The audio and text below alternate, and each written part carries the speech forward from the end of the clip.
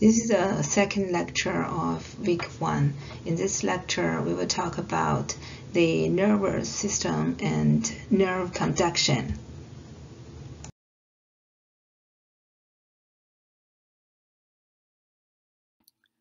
So the first place to start with the study of the nervous system is to go down to the cellular level. And there's two main types of cells in the nervous system. Neuroglial cells, which are located in the central nervous system and in the peripheral nervous system, and neurons.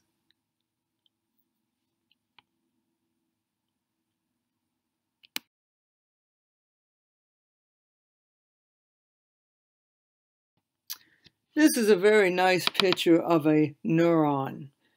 And you can see it's got a big cell body with a nucleus in the middle, all those organelles in there that you can probably recognize: Golgi apparatus, mitochondria, endoplasmic reticulum. All of those organelles are in neurons in the cell body. And then you can see all these branches coming off. All of the branches you see except the big one down at the bottom are dendrites. The big one down at the bottom is the axon.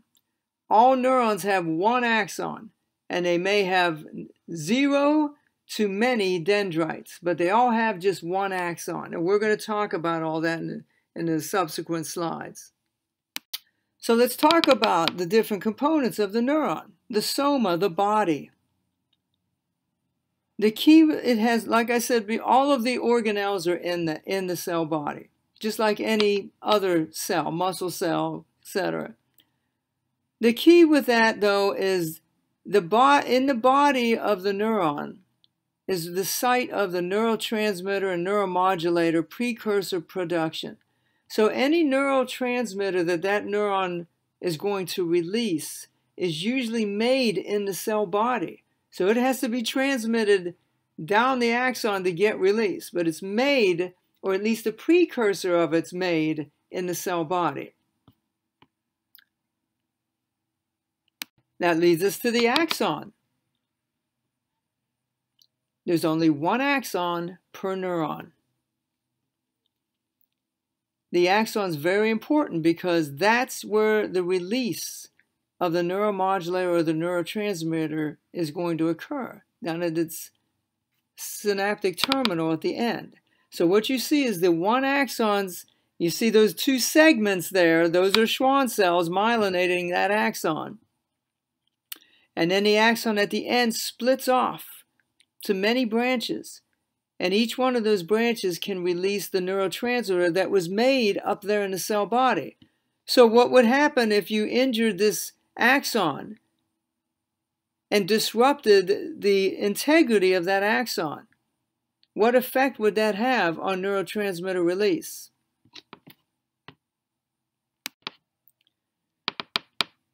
The axon is also the location of the action potential that occurs in a neuron. We're going to talk a lot about that in subsequent slides. But the axon, right where that arrow is pointed, the very beginning of the axon, right where it comes off the cell body, is called the axon hillock. And in that axon hillock are a lot of voltage-gated sodium channels. So just keep that in mind as we talk about that later on. Axons, as you can see, can be either myelinated or unmyelinated. This one is myelinated. You see 1, 2, 3, 4 segments. That would be 4 individual Schwann cells myelinating that axon.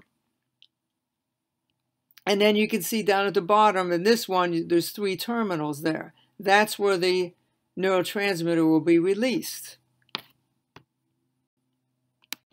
So we've talked about the cell body. We've talked about the axon. Now let's talk about the dendrites. Dendrites means branching, or for Greek it's a tree.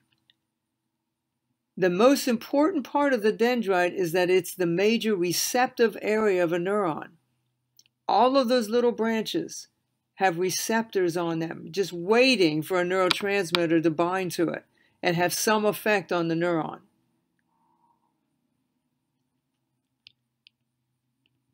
With age, you get pruning of dendrites. So in other words, with age, neurons start losing some of their dendrites. If they start losing some of those dendrites, they lose the receptive capabilities of that neuron. Therefore, that neuron doesn't get stimulated as easily because neurotransmitters can't find receptors as well because there's fewer branches.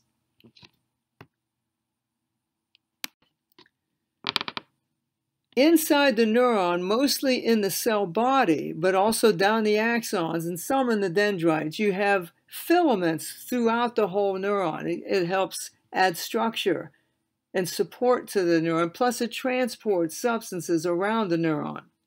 There's usually 3 types of this neuronal cytoskeleton running through a neuron: microtubules, neurofilaments, and microfilaments. Microtubules are a long filament composed mostly of a protein called tau. In Alzheimer's disease, that protein is abnormally phosphorylated, causes disruption of the microtubules in neurons of Alzheimer's, and that one of the reasons you have cell death in Alzheimer's disease. In addition, if you look at neurofilaments, which typically provide structural support, they tend to cluster and clump up and kill neurons in Alzheimer's disease as well. So I indicated that substances like neurotransmitters have to go from the cell body to get down to those nerve terminals. And it does it by being carried down through the axon. And the speed with which that occurs can vary. There's fast anterograde transport, okay? And there's slow antegrade transport. The fast transport is the neurotransmitters and neuromodulators being transmitted down. So when a substance goes from the cell body to the terminal, it's called anterograde transport. But substances can enter the nervous system from the outside into the synaptic terminal and go up the axon into the cell body. That's called retrograde transport. And that's important because that's how nerve growth factors are taken up from the terminal through the axon into the cell body. But that's also how viruses like polio, tetanus, rabies virus can get into the nervous system through the terminal, go up the axon into the cell body, and can destroy the nerve.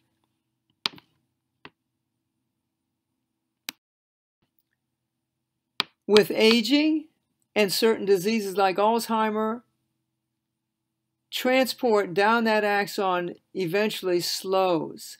So if it's slower transport with aging, that means it takes longer for the neurotransmitter to be released, which is part of the slow movements of older people because the muscles aren't being stimulated as quickly to contract.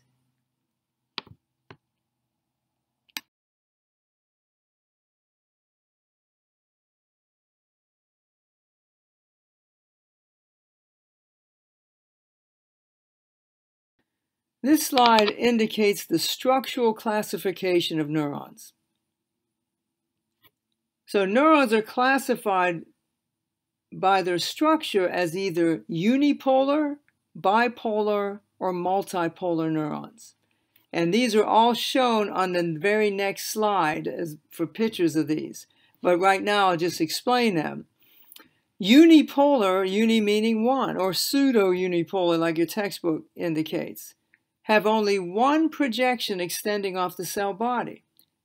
That one projection is considered an axon. This is important. Most of your peripheral sensory neurons are unipolar neurons. So when you touch the tip of your finger, that information is being transmitted into the spinal cord by a unipolar neuron. Bipolar As you might expect, you have the cell body, you have one dendrite coming off at one end of the cell body, and then again one axon on the other side of the cell body. Those aren't as numerous in the nervous system. They're only found really in the retina, vestibular nerve, and the cochlear nerve. Have bipolar neurons as well as the olfactory neurons do. So they're not as plentiful. The most plentiful structural type of neuron in the nervous system are your multipolar. Again, one axon and two or more dendrites, usually quite a few dendrites coming off the cell body. Most of your motor neurons are multipolar, and most of your central nervous system interneurons are multipolar. Very important to know that your motor nerves are multipolar neurons. Again, all of this is shown on the next slide. So the first one we talked about was the unipolar. That's the one on your right. You see the cell body, and you see one projection off of that. That one projection does split into two, but that one projection is considered an axon. That's your peripheral sensory neurons, or that structure of a neuron. The middle one's the bipolar. Dendrite at one end, axon in the other. And then finally on the left is your multipolar, your typical motor neuron and interneurons. There you see the cell body, you see the one big axon coming off of the bottom, and then you see many, many dendrites extending off of that cell body. All three of those types of neurons, structural classification, have one thing in common, and you need to be able to know what that one thing is. They all have one thing in common.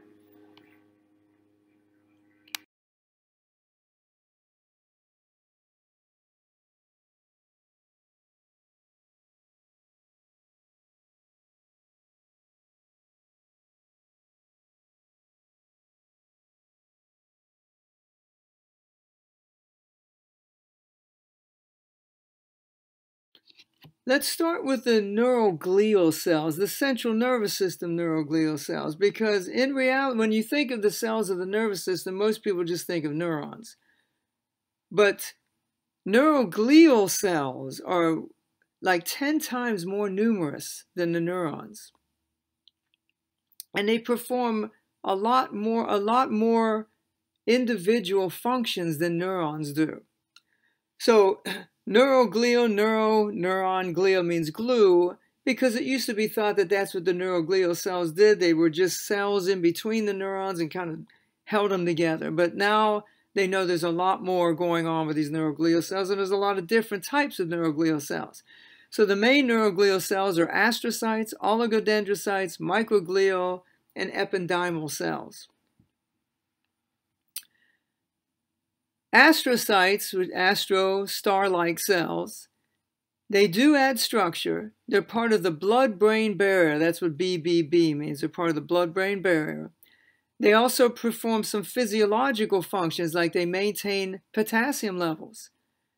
They're able to guide migrating neurons to get reconnection of neurons. The bad thing about astrocytes, though, one of them is they can scar in the central nervous system. And that scarring in the central nervous system can stop one neuron from reconnecting to another neuron. So that's one of the reasons in a spinal cord injured patient, nerves can't regrow, reconnect, and then the person has normal function, because there's a lot of scarring going on where the injury was, and those neurons can't reconnect. And the astrocytes are a part of that problem. They also can form tumors, astrocytomas. Another physiological function of astrocytes is they can transmit information. They can transmit calcium to other astrocytes, and they can communicate in a two-way fashion with neurons. Another neuroglial cell is oligodendrocytes. The oligodendrocytes myelinate axons in the central nervous system. They put that myelinated cushion or insulation around neurons, which we'll talk about shortly. They myelinate the neurons in the central nervous system. So in MS, multiple sclerosis, one of the problems of multiple sclerosis is the body's generating antibodies that attack your own oligodendrocytes. And if they do that, and they destroy the oligodendrocytes, then the central nervous system axons don't get myelinated, and that creates a lot of the problems that you see in multiple sclerosis. Again, we talk about that later on. Microglial cells are phagocytes. Phagocytes are cells that eat tissue. They also can release growth factors to help axonal regeneration. But for some reason, in some cases of Alzheimer's and in AIDS, the microglial cells get overactivated, and then they start eating away normal tissue like normal neurons, causing some neuronal loss in those diseases. And then another neuroglial cell is ependymal cells, and what they do is they line the inside of the ventricles and the central canal through the spinal cord. We'll talk about that later as well. This slide is showing how astrocytes are part of the blood-brain barrier. What you see is at the top is a blood vessel. What you see at the bottom is a neuron. In between is the star-like astrocyte, functioning in this case as part of the blood-brain barrier. What that means is normally the blood is not in direct contact with a neuron. And you really wouldn't want the neurons usually to be in direct contact with substances in the blood, because some of the substances in the blood would be toxic to it. So you want them to be separated from the blood. And astrocytes do that, and you can see the fashion here. They're kind of in between the neuron and the blood vessel. This slide shows how the astrocytes communicate with neurons. And you can see the connections in the illustration there. There's basically two types of astrocytes. Protoplasmic astrocytes located in the gray matter of the nervous system. They're the ones that can form astrocytomas. And fibrous astrocytes are astrocytes located within tracts of the nervous system. Those are the ones that could form scar tissue and block reconnection of damaged neurons. As indicated in the previous slide on the list of the different types of neuroglial cells, ependymocytes are one as well. And like I said before, they line the inside of the ventricles and the central canal. They can form tumors called ependymomas within the brain. There's also ependymal cells also have the choroidal epithelial cells. Those are the ones that produce produce and secrete cerebrospinal fluid. So there's two types of ependymal cells, ependymocytes and choroidal epithelial cells. This form gives you a summary of the glial cells in the central nervous system, about their principal location and principal functions. So the previous slide indicated the types of neuroglial cells in the central nervous system. This slide is indicating the type of neuroglial cells that are in the peripheral nervous system, outside of the vertebral canal and the cranium. The main one is the Schwann cells. The Schwann cells myelinate axons in the peripheral nervous system. So in Guillain-Barré, which we'll talk about shortly, your body generates antibodies that attack those Schwann cells. Therefore, myelination does not occur, or the myelination that's already occurred gets destroyed, and that creates a lot of the signs and symptoms that you see in Guillain-Barré. So oligodendrocytes myelinate neurons in the central nervous system. Schwann cells myelinate neurons in the peripheral nervous system. And one final peripheral nervous system neuroglial cell is the dorsal root ganglia satellite cells. in that dorsal root ganglia, there's neuroglial cells. They call them satellite cells. They cover the cell bodies of the peripheral sensory neurons of both the peripheral and autonomic nervous system, and they add structure to the ganglia and provide nutrients to those neurons. So there's not a whole lot said about those, so it's kind of more of a minor neuroglial cell compared to the Schwann cells, but they do exist.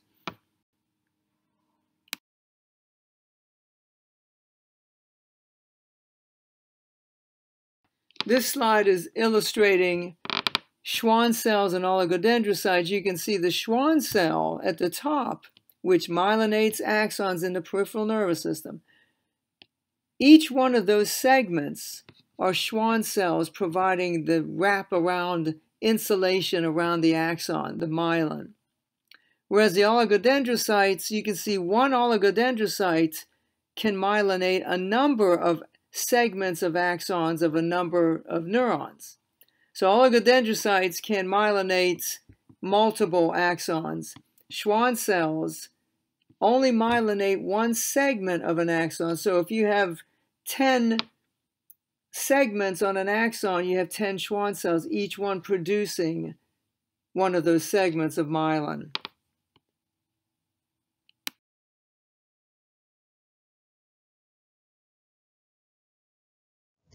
This is a summary for the function of myelin. Myelin is an isolating layer, and it forms a sheath around the nerve. It is created by oligodendrocytes in central nervous system, and in peripheral nervous system, the Schwann cells form that. This myelin sheath allow the electrical impulse to transmit quickly and efficiently along the nerve cells. It is very critical to conduction in the nervous system. Actually, the myelin sheath is not continuously in peripheral nervous system. You can see from this picture, one Schwann cells only myelinate a small part of the long axons. There is a gap between two Schwann cells. We call this gap its node of Ranvier. It is a periodic gap in the isolating sheath. It is about 1 microliter wide, and in this part, they exposed the neural membrane to the external environment. So area of myelin between the node of Ranvier, we call it internode. So one Schwann cells myelinate one internode around the axons. This node of Ranvier serves to facilitate the rapid conduction of the nerve impulses.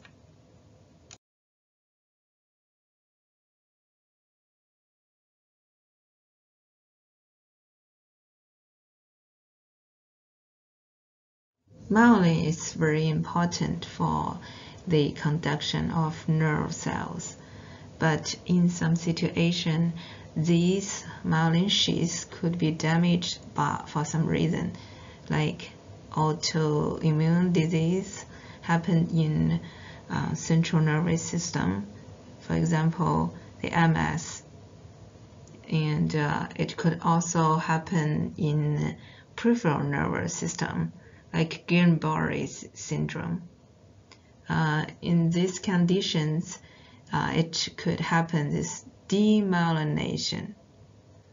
That means the myelin sheath has been injured. It could affect the conduction of the nerve cell. So these red letters just provide you some information that can help you understand this disease.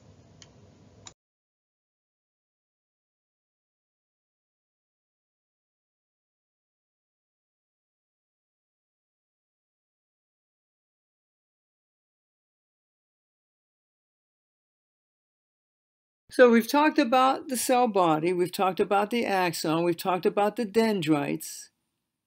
But you have to realize, of course, that all of those structures are covered with a membrane, like all other cells are.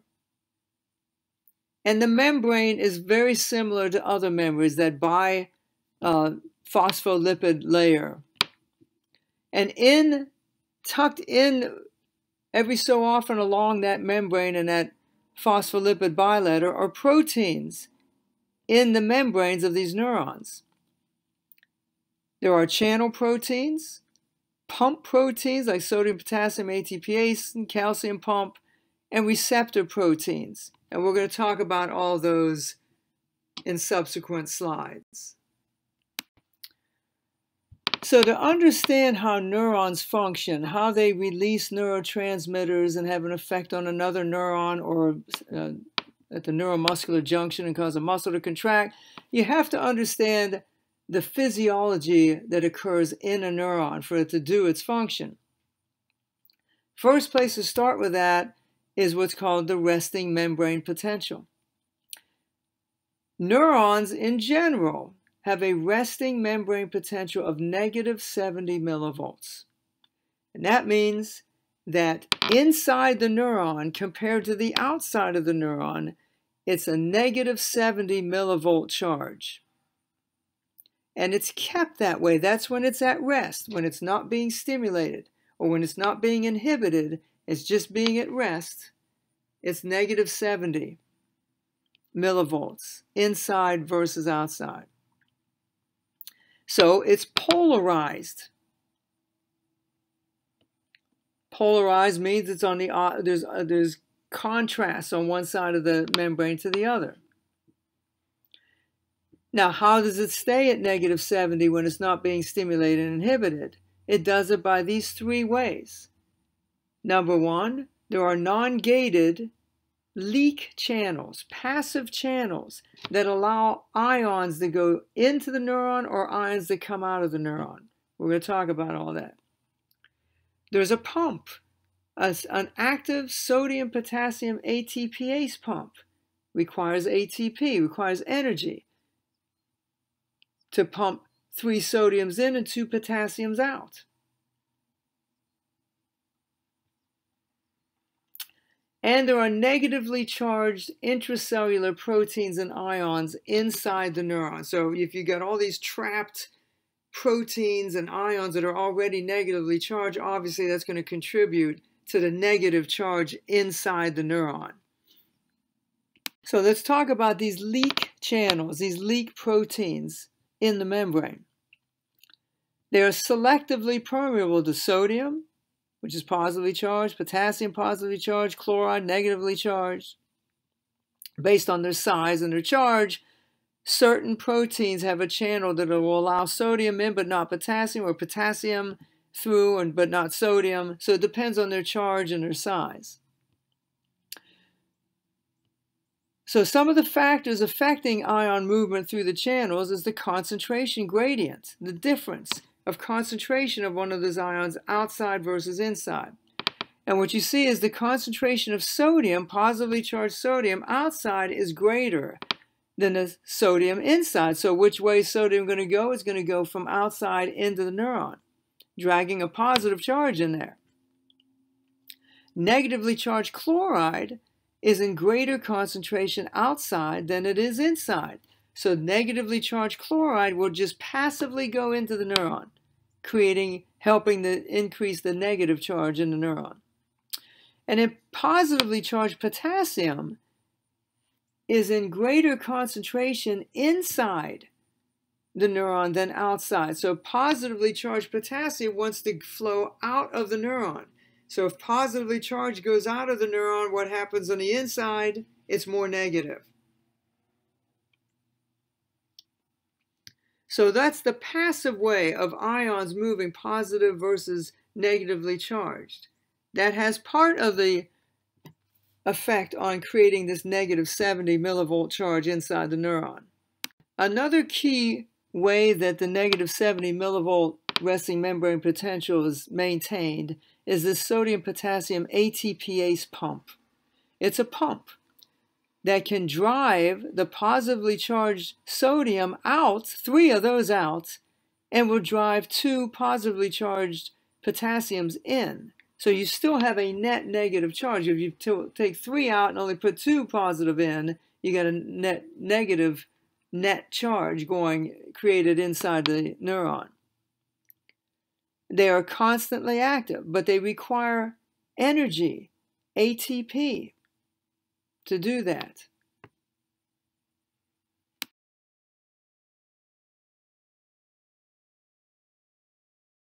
So this slide sums it up for you, and it's a very important slide to know. That resting membrane potential of negative 70 millivolts inside the neuron is maintained passively by those concentration differences, sodium being greater outside than inside, chloride being greater outside than inside, potassium being greater inside versus outside. Another way is the active ATP, sodium, potassium pump, and then negatively charged ions and proteins that are already trapped inside the neuron. So those 3 ways are how the resting membrane potential stays at about negative 70 millivolts. It's those 3 ways.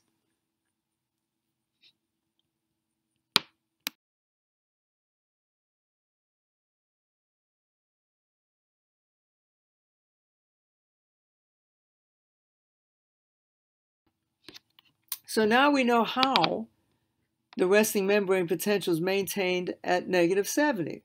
What happens when that resting membrane potential is disrupted? It can be disrupted either by being depolarized. Remember, it was at rest, it's polarized. It's negative 70 inside, it's 0 really outside. Polarized. But that resting membrane potential can be disrupted either by being depolarized or hyperpolarized. Depolarization, also known as an EPSP or excitatory postsynaptic potential, is when the resting membrane potential becomes more positive. So it goes from negative 70 maybe down to negative 60 or negative 50. Hyperpolarization means that negative 70 millivolts becomes more negative. Now it goes from negative 70 to maybe negative 80. And that's called an IPSP or inhibitory postsynaptic potential. Now if we go back to depolarization, which is making that more positive inside, if that resting membrane potential becomes more positive and gets down to about negative 55 millivolts, that's going to result in the generation of an action potential, which is what we'll talk about shortly. So whether a neuron generates an action potential or does not is dependent on the net amount of EPSPs versus IPSPs that are encroaching onto that particular neuron. So you see in your diagram, there's one neuron in the middle, and you see multiple neurons synapsing on it. Some of them are going to stimulate that neuron, make the resting membrane potential get closer to negative 55. Other neurons are inhibiting that neuron. They're causing the resting membrane potential to get further from negative 55, go from negative 70 to negative 80, for example. So it depends. It's a net effect. If there's more EPSPs than IPSPs, an action potential will generate. If there's more IPSPs than EPSPs synapsing on the neuron, then the neuron will not generate an action potential and release its neurotransmitter. So it's a net effect.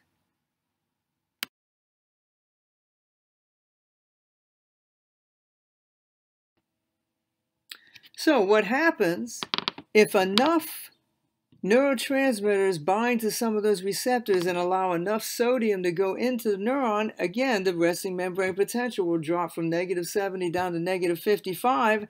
And now in this case, what happens is voltage-gated sodium channels located in the axon hillock, which I've indicated with the arrow in that diagram on the right.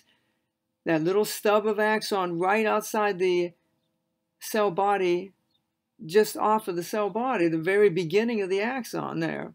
is filled with sodium, voltage-gated sodium channels. So when the resting membrane potential goes from -70 to -55, those channels open, allow an influx of sodium to enter. That causes the action potential, which then runs down the axon and releases the neurotransmitter that you see at the bottom of that diagram. So at the top, you see the generator potential by a receptor, allowing sodium to go in when it's stimulated, causing opening of voltage-gated sodium channels in the trigger zone, right next to the Pacinian corpuscle. Action potential, release the neurotransmitter. And then at the bottom, you see an EPSP. The top one's a generated potential, the bottom one's an EPSP, where the dendrites and their receptors are stimulated by neurotransmitters binding to them, causes the resting membrane potential to drop to -55, and then voltage-gated sodium channels enter at the axon hillock, indicated by the arrow, causing an action potential and the neurotransmitter release.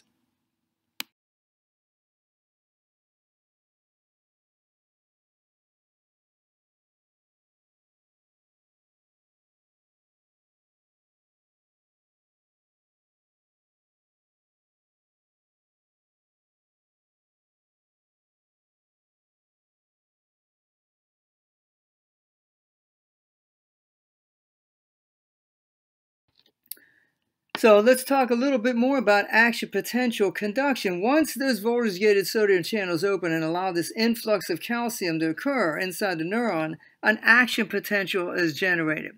And the speed of conduction of that action potential down an axon is dependent on a couple of things. One of them is the diameter of the axon. The larger diameter, the wider the diameter of an axon, the faster the action potential will generate down the axon and allow a neurotransmitter to be released at its synaptic terminal. So the diameter of the axon has an effect on the conduction, as well as whether the axon is myelinated or not. Myelination speeds the conduction of an action potential down an axon. So a myelinated axon, the action potential doesn't have to go up and down all the way through the membrane. It only goes at little spots in between the segments, which you'll see in subsequent slides. So the conduction through an axon is faster when an axon is myelinated. So this slide shows a myelinated axon, and you can see the one in the middle. You can see there's 3 segments of myelin. Remember, each one of those segments is one Schwann cell that's myelinated that segment of the axon. So the myelin acts as an insulator. So as the action potential is traveling down through the axon, it jumps from the areas in between the segments are called nodes of Ranvier. The action potential only occurs at those nodes of Ranvier. So it kind of jumps. That's what saltatory conduction means. Saltare means to jump. So the action potential doesn't have to travel all the way along the membrane, only at those nodes of Ranvier, so that speeds the conduction down the axon.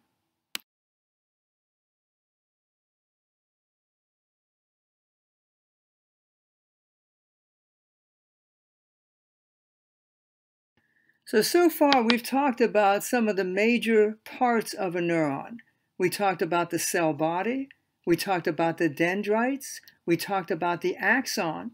Now we're talking about the termination of that axon. The axon terminates into what's called a synapse. If you look at the structure of the synapse, that's what this slide shows. The membrane of that synapse, of that terminus, is called the presynaptic membrane. Then you have a gap called the synaptic cleft. And then you have either a muscle cell membrane or another neuron membrane, could be a dendrite with receptors there, is the postsynaptic membrane. So the presynaptic membrane, the synaptic cleft, and the postsynaptic membrane make up the synapse. And it's here where the neurotransmitter is released And it's here where the neurotransmitter will bind to a receptor on the postsynaptic membrane of either a muscle cell, if it's a neuromuscular junction, or on a receptor of another neuron. There are different types of synapses based off of where they synapse onto. So, for example, there are axodendritic synapses. In other words, an axon synapses on a postsynaptic membrane, which is a dendrite with a receptor. That's your axodendritic synapse. That's the most numerous in the nervous system, and they're usually excitatory. Then there's axosomatic, where an axon synapses on the soma, or the body of another neuron. Oftentimes those are inhibitory. Then there's axoaxonic, where an axon synapses on another axon. And what you see down at the bottom, that's a presynaptic inhibition can occur there, or presynaptic facilitation. So in other words, when that axon releases its neurotransmitter and it binds on a receptor to a terminus, that's your axoaxonic, it may either facilitate the release of the neurotransmitter from that second neuron, or it might inhibit that neuron from being able to release its neurotransmitter.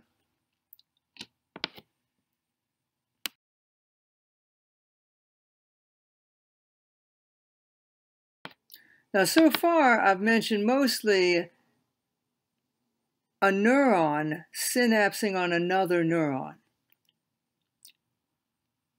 The other type of synapse that occurs is a neuron synapsing on a muscle cell. There's your neuromuscular junction. So the axon synapses on a muscle cell membrane that has the receptors. In this case, the axon releases acetylcholine. It binds to receptors on the postsynaptic membrane of a muscle cell, and that stimulates the muscle cell to contract. So we keep talking about an action potential being generated and traveling down along an axon. What is its function? The function of that action potential is to allow release of a neurotransmitter down at the terminal. So what happens is when the action potential goes down the axon, gets down to the terminal, it causes voltage-gated calcium channels to open up in the terminal. Calcium goes into the terminal, and when it does that, it causes vesicles that contain the neurotransmitter for that neuron to go down to the membrane and open up and release the neurotransmitter. So the action potential causes opening of voltage-gated calcium channels in the terminus membrane. And when calcium then enters into that terminus, it causes the vesicles to release the neurotransmitter.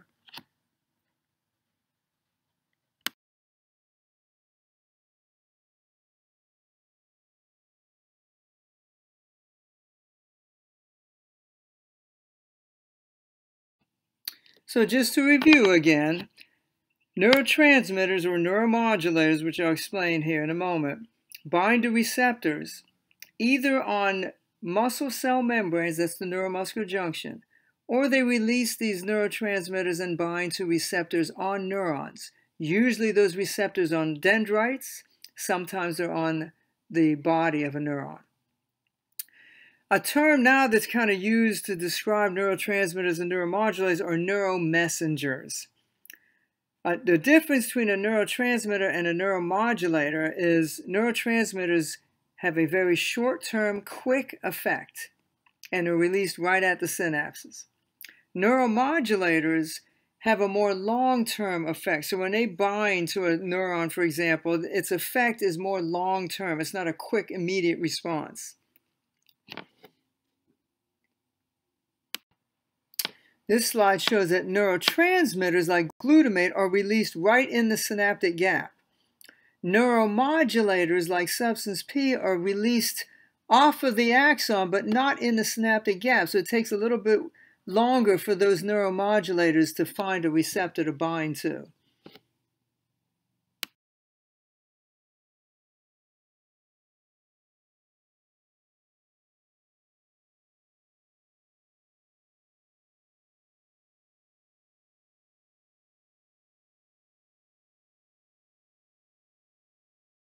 So what you have listed here is a number of different types, common neurotransmitters. Glutamate. It's the major excitatory neurotransmitter in the central nervous system. Is that important? Yes, it is. So the major excitatory neurotransmitter in the central nervous system is glutamate. So what would glutamate cause? An EPSP or an IPSP? GABA is the major inhibitory neurotransmitter in the central nervous system. It inhibits the neuron, and it does it by a couple ways. It either can increase chloride influx into the neuron, or it can increase potassium efflux out of the neuron. That's what baclofen does. Baclofen's a drug given to a person that has spasticity. The muscle's in high tone. You want to inhibit that muscle. One way of doing it is giving it baclofen. It'll inhibit the neuron at the neuromuscular junction. That neuron will not release as much acetylcholine, therefore the muscles won't contract as much, and the muscle can relax more.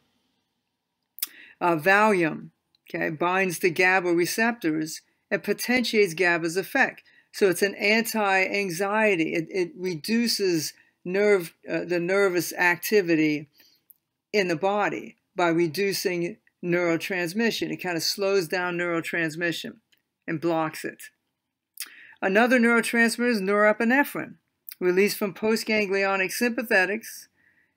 This neurotransmitter, like others, can either be inhibitory or can be excitatory. It depends on the receptor it binds to. Dopamine, involved in motor control. Parkinson's disease. Serotonin, produced by neurons in the brainstem. Low levels of serotonin are seen in depression, anxiety, and obsessive compulsive disorder. So the types of drugs you give people with those disorders are Prozac, Paxil, Zoloft. They keep more serotonin in the synaptic gap so that it can bind to receptors. So in other words, those drugs try to raise the level of serotonin so you can reduce the symptoms associated with those disorders. Another key neurotransmitter, acetylcholine. In the peripheral nervous system, it causes the muscle contraction.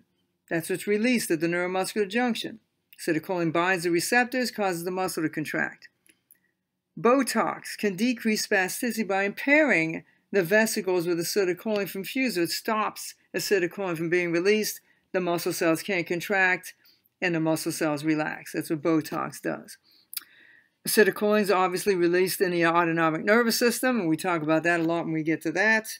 And acetylcholine is also released in the central nervous system.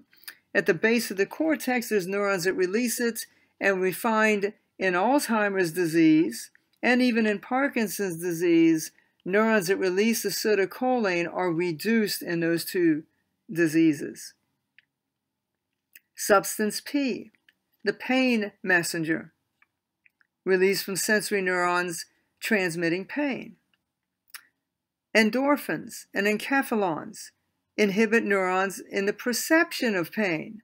That's why you get that rush, that good feeling from those. Even if it's painful, it's less painful because your perception of pain is reduced because of those two neurotransmitters. And glycine is an inhibitory neurotransmitter found mostly in the spinal cord. So we've talked about all the different types of neurotransmitters and neuromodulators, and I indicated that they bind to receptors. So let's talk about these receptors that they bind to. There's three different types in general. One of them are called ligand-gated channels or receptors.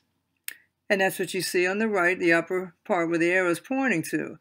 In this case, the neurotransmitter binds to that receptor, and that receptor opens up, forms a channel, and allows the ions to go in. So it's a quick response, a rapid short-term effect. Those are ligand-gated or ionotropic receptors. There are two other types, They're called G-protein gated ion channel and a G-protein gated second messenger complex that we'll talk about. The G-protein gated ion channel is illustrated in this slide. So you can see in the top left, a neurotransmitter binds to a receptor. That receptor has a complex bound to it, a G-protein complex. When that neurotransmitter binds to that receptor, you can follow it over to B. What happens is GDP is replaced by GTP.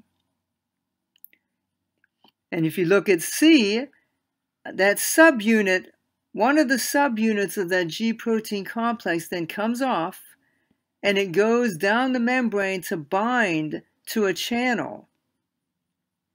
Binding of that channel causes that channel to open up and allow an ion to pass through it. So that's your G protein gated ion channel. So it's a slower process.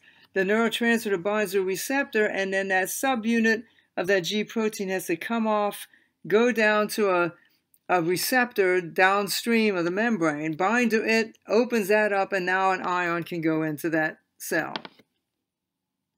The other type of G protein receptor is a G protein second messenger. It's similar to the previous one. The neurotransmitter binds to the receptor. One segment of that G protein complex comes off, goes downstream, and binds to, in this case, an enzyme. For example, adenylate cyclase enzyme.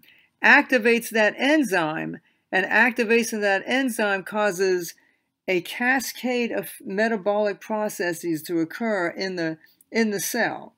So obviously this is a very long-term effect when that neurotransmitter binds onto a G protein second messenger.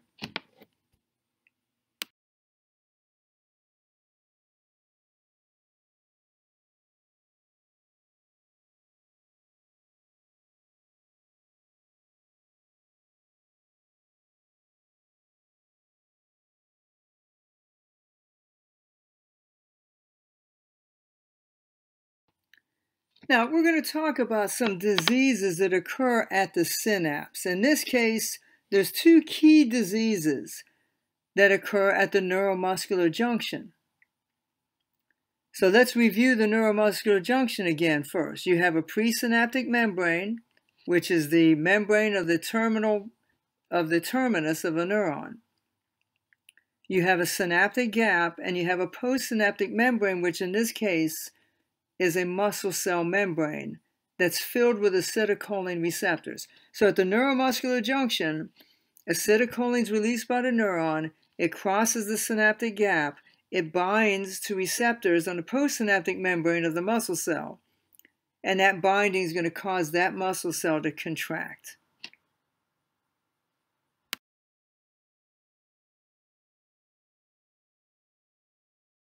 So myasthenia gravis means severe or grave. Mya means muscle, asthenia means weakness. So it's grave muscle weakness in myasthenia gravis. Again, it's an autoimmune disease. Your body's producing antibodies that are binding to the acetylcholine receptors and blocking them so that acetylcholine is released, but it can't bind on a receptor. If it can't bind on a receptor, the muscle cell doesn't contract. If muscle cells don't contract, one of the symptoms is weakness. And the weakness that you see the most with this disease are muscles that have to contract frequently, such as your eyelid muscles, your eye muscles themselves, respiratory muscles, muscles involved in swallowing, and also proximal limb muscles. So muscles that have to contract repetitively are going to be more affected by this disease. Symptoms become worse with exercise, right? Because exercise is demanding the muscles to contract, and they can't contract. So the more you try to, the weaker you get.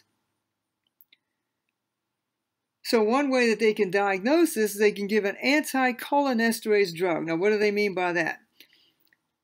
When acetylcholine is released from that nerve terminal, it crosses the synaptic gap. And if it can find an acetylcholine receptor, it binds to it. If it can't find one, then there's an enzyme called acetylcholinesterase located in the synaptic gap that will metabolize and basically remove acetylcholine. So acetylcholine has to find that receptor in some finite time. If it doesn't, then this enzyme is going to remove it. So one way they can diagnose this disease, myasthenia gravis, is called the tensilon test. Okay?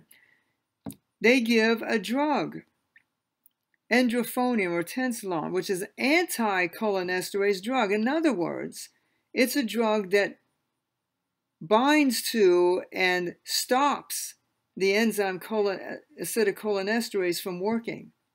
So if you can block acetylcholinesterase from working, then when acetylcholine is released, it's got more time to try to find a receptor. And eventually it'll find a receptor. And therefore the symptoms will improve because muscle cells can contract because you're blocking the removal of acetylcholine. So that's one way they know it's myasthenia gravis.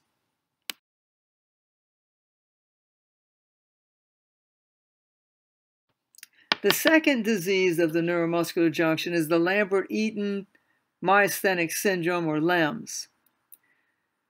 This disease is very similar symptoms to myasthenia gravis, but it is associated more with cancer of the lung. It's thought that the cancer cells express a voltage-gated calcium channel that the body sees as foreign and produces antibodies against voltage-gated calcium channels. It results in, again, the loss of calcium going up into the terminus and decreased acetylcholine release. Motor neurons are affected. Muscle weakness, you have proximal limb muscle, just like myasthenia gravis. But you do have some more autonomic nervous system dysfunctions like dry mouth, constipation, reduced sweating, orthostatic hypotension. You wouldn't have that as much in myasthenia gravis. How would you treat this? If it is cancer, obviously they're treating for cancer. Or they can give guanidine or calcium gluconate, which facilitates acetylcholine release. And again, plasmapheresis, trying to filter out those autoantibodies. Unlike myasthenia gravis, the symptoms may actually improve with exercise because it's thought somehow exercise. In Eaton-Lambert syndrome, the problem is that acetylcholine is not released. Myasthenia gravis, acetylcholine is released, but it can't bind to a receptor. Eaton-Lambert syndrome, acetylcholine is not released because the autoantibodies that are generated are blocking the calcium, voltage-gated calcium channels at the terminus. Therefore, acetylcholine never gets released. So one way they can distinguish whether what this person has is myasthenia gravis or Lambert-Eaton is to give them that tensilon test. If they give the tensilon test, which is an anti-cholinesterase drug that binds to and stops the enzyme removing acetylcholine, then symptoms improve with myasthenia gravis, but they won't improve in Eaton-Lambert syndrome. The reason for that is because acetylcholine is never released into the synaptic gap for acetylcholinesterase to work on it. So it's not released at all. So that drug does not improve the symptoms on Eaton-Lambert, but it does on myasthenia gravis.